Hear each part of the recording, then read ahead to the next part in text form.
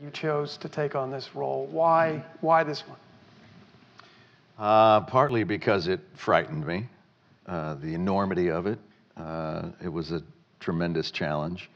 And I always knew in my early years as an actor in a variety of different acting classes that if I was a little bit frightened of something, it was a good sign. It was a good sign.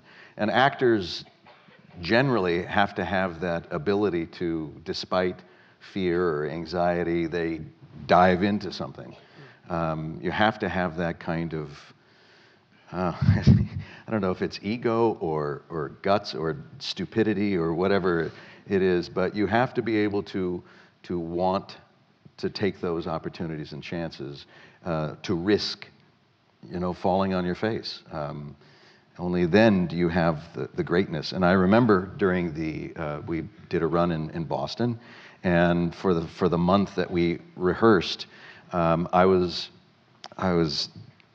doggedly tired and fiercely devoted to getting this whole idea. And it wasn't just learning the lines; it was taking in the spirit of this man and his sensibility and really understanding who he is and why he made these decisions and why he felt compelled to behave in such a manner that was not always kind or considerate.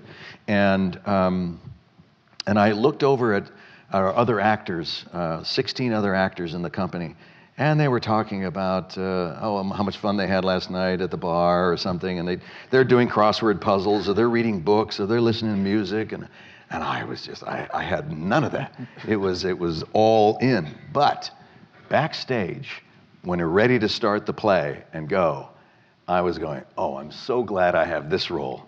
It's right, it's like, yes! And so the payoff comes. It's delayed gratification for sure, but there's definitely a payoff to it because it's a bigger than life character, and to jump into Lyndon Johnson's shoes was a chance that I couldn't pass up.